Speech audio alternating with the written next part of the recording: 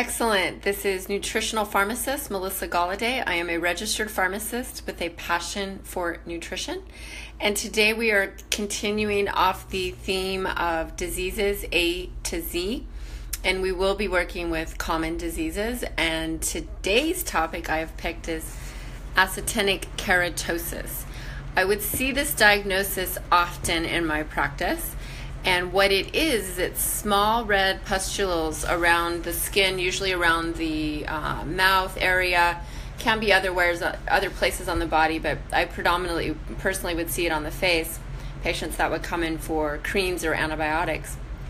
And I want you guys to understand that what it is actually a warning system to your body that something is going on and you want to pay attention to it. So if you're out there looking at this content and you are suffering from that, I want you to know that there are non-pharmaceutical options available for you, and you do not need to apply pharmaceuticals topically or even take them internally.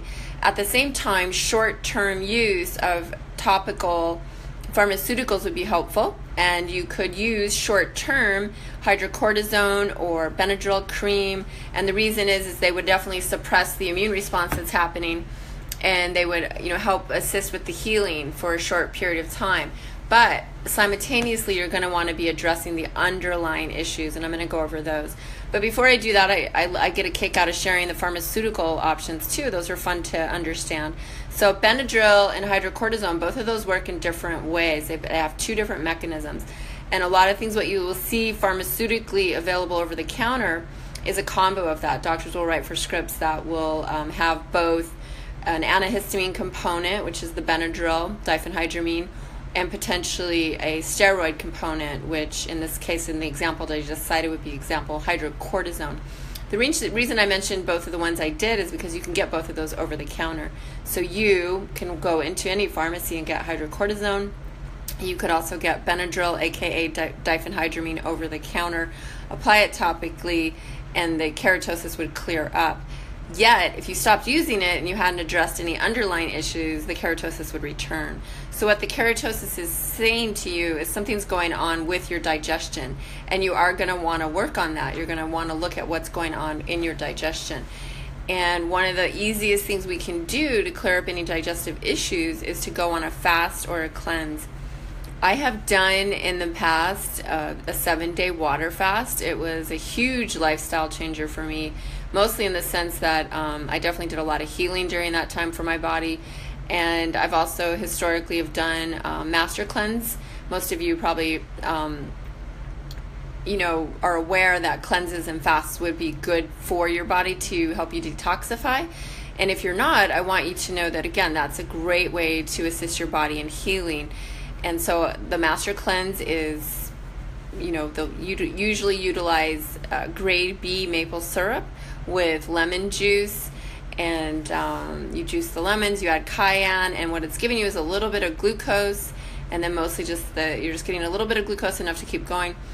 Nevertheless, it's not my most favorite one. There's a lot of options out there, and you are welcome to email me directly or message me and ask me what, maybe based on what you're going through, what would be good for you. But a 3-day cleanse where you're only maybe juicing organic juices yourself at home, you will be surprised at how quickly your actinic keratosis will clear up. So keep that in, that's a big thing right there. Boom, right off the bat, and you're going to see it decrease.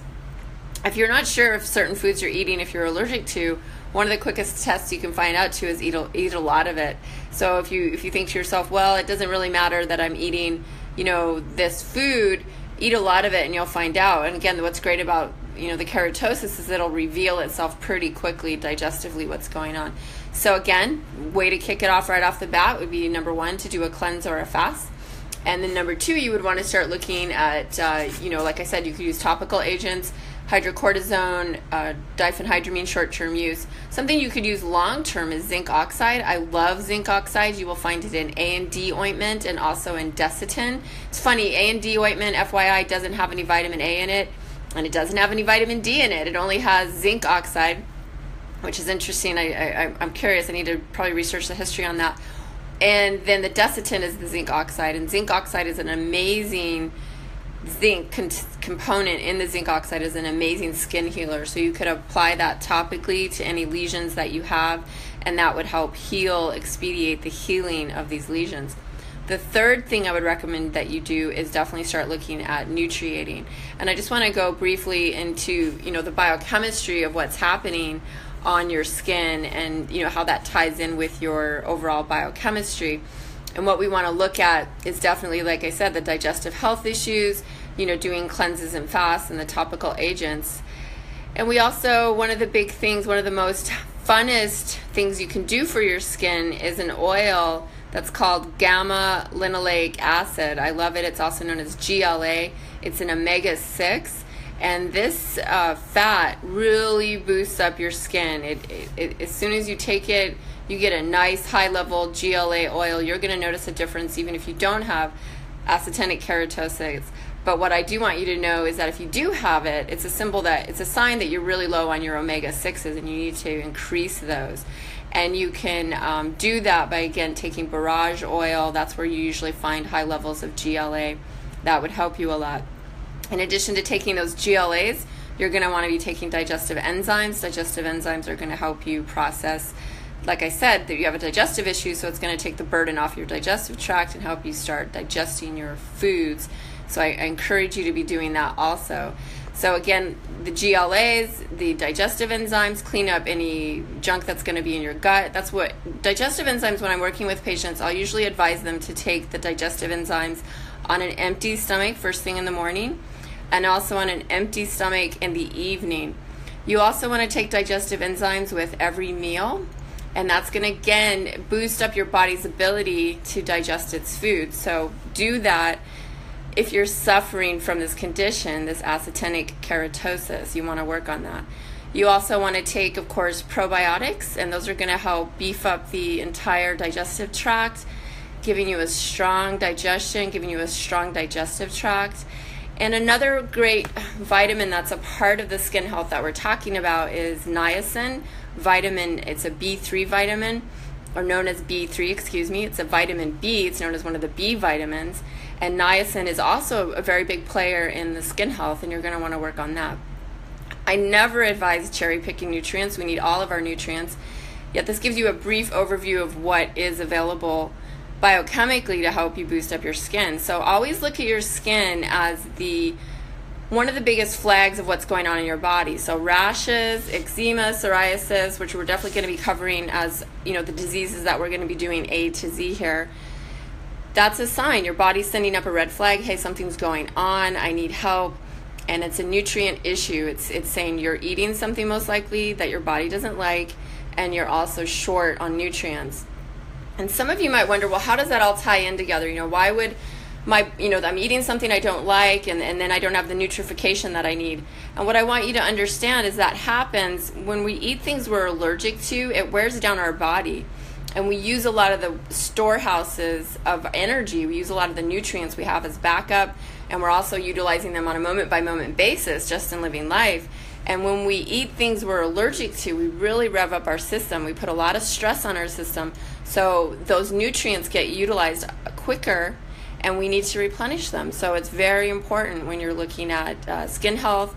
If you want to resolve actinic keratosis, these would be some of the steps you could take. I do encourage you to reach out to me on a variety of social platforms that I have, definitely Facebook Live being one of them. You can always email me at Melissa, MELISSA, at nutritionalpharmacist.com. And we will be doing, again, the diseases A to Z. And if you have any especially if you have a new random disease, I recently heard of a disease that kind of made me laugh my head off. I apologize. I didn't memorize it. I didn't want to, but my friend was like, have you ever heard of, and it literally had 5 words to it. And after he described it to me, I said, oh, I think that's hypothyroidism. So they're always coming up with newer, fancier labels for what might be going on with you. But I want you to understand that the underlying design behind it is very, very simple. Health isn't easy, but it is simple, and I know you can do it. With what I'm sharing with you, what other people are out there sharing, you can learn these things, and you can change your life physically and regain your health. That is totally possible. So please reach out to me. It's a pleasure to be here with you.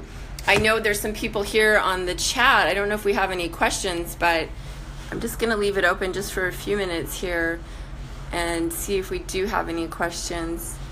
But you're always welcome, again, like I said, to reach out and share any questions or make comments even on this video, and we will be able to address them. It would be an honor to be doing that for you. So, all right, I'm not seeing any questions, but nevertheless, thank you for joining me, and I will be seeing you next week. We do these calls 3 times a week live. We do them twice on Tuesdays, 10 a.m. and 6 p.m. Pacific time. We also do them once on Thursdays, 6 p.m. Pacific time. We're going to continue, and we look forward to working with you and assisting you on your healing journey. God bless. Bye-bye.